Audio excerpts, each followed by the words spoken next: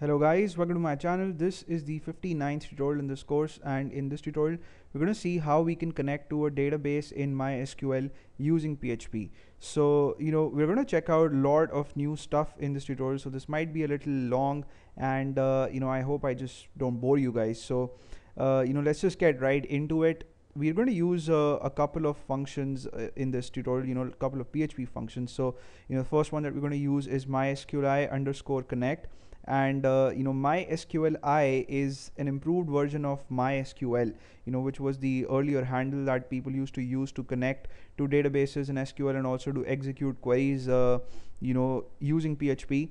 But in this course we're going to use mysqli because, as I said, it's an improved version, and also I believe that in the next couple of new releases of PHP, the mysql handle is going to be deprecated. So it's still being supported, but I would seriously recommend you guys to only use this handle. Even if you have been using the previous handle, it's a very good idea to just gradually switch over to this one. So anyway, this function accepts 4 arguments, and I have explicitly mentioned these. On line number 6 you can see that I have host as the first argument, which is the host name, and then db user, which is the username, that's going to be the second argument, and then $pass, which is the password for connecting to the database, that's the third argument, and then finally it accepts the database name, the database to which you want to connect. So at first I'm going to show you something in MySQL Workbench. So in MySQL Workbench, under the navigator section in the management section, I'm going to look for users and privileges, and here I see that I have a user called admin, and I've also set the password for it, and the password is student pass, and that's the password that we're going to use here. So we know the value for db user now, which is admin, and the password value is student pass, right? So this is how I have initialized these two variables. So db user gets the value admin, and pass gets the value student pass, and you don't actually have to create these variables. You could simply provide these values as string values to this function, and just store the result in a variable called connection. But I think that this is a good idea because if ever you change something, then it makes sense to change the value in a variable, and then sort of use it at other places. So anyway, the host to which we're going to connect is localhost, right? So that's going to be our host name, and the database to which we're going to connect is student, and that's the database that we have used in this course till now, I believe. So this is how you execute the mysqli underscore connect function. This function helps you to connect to the database, and you provide in the 4 values, and then you store the result of the execution of this function in a variable, and I've called that variable $conn, short form for connect. The next thing that you have to do is you have to check whether the connection was established successfully or not, and to do that you'll use the if statement, and you'll type in mysqli underscore connect underscore errno, which is short form for error number, and then you just type in a set of empty parentheses.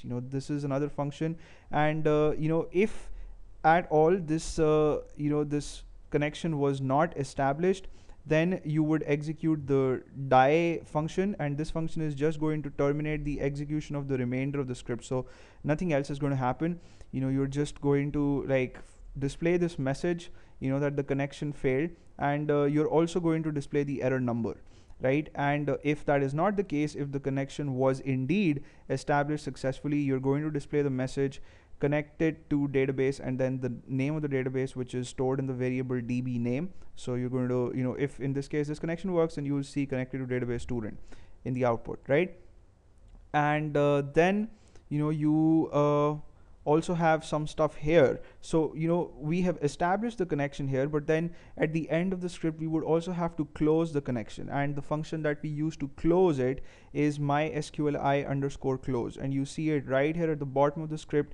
After everything, after all the HTML, on line number 23 I have an opening PHP tag, on 25 I have the corresponding closing PHP tag, and then on line number 24 I have the statement mysqli underscore close, and then in parentheses I've just typed in the name of the connection variable, which is $conn, right? So these functions are new, and it might take you some time to get used to, what's the purpose of each, and what arguments are passed in each function. So for instance, the enum function doesn't take any arguments, the close function takes in one argument, and the connect function takes in 4 arguments. That's something that you should remember.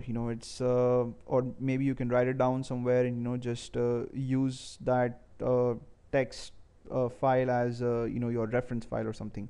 So anyway, I'm going to execute this particular script now. So for that, I'll open my browser, and I'll type in localhost, and then the name of the file, which is connection.php, I believe. So we see the message connected to database student. Now in case I change any of these values, let's say I change the DB name to something else, like instead of student I change it to office. I know that there is no database called office in my MySQL server at the moment. So if I would execute the script now, I see the message that die function was supposed to show me. So connection failed, unknown database office. So it actually tells you that this database doesn't exist, and I also see some warnings that PHP throws to me. And if I would change some other value, then I would see error corresponding to that particular change, or whatever went wrong. So that's how you connect to a database, and only after we've connected to a database in SQL we can execute queries, and we can pull data out of tables, or we can create tables, or insert data into tables, or do any other stuff that you want to do. So in the next tutorial, and in the next few tutorials, in fact, we're going to check out all of that, and it's going to be very interesting from now on, trust me on it. And I hope you guys had fun watching this tutorial, and you may subscribe to my channel if you haven't already. I'm going to see you in the next tutorial. Till then, take care. And before I leave you, let me just change this back to student, and I'll save the file, and I'll refresh the page to show you guys the message again. So connected to database student. So that's it. Take care, and I'll see you soon.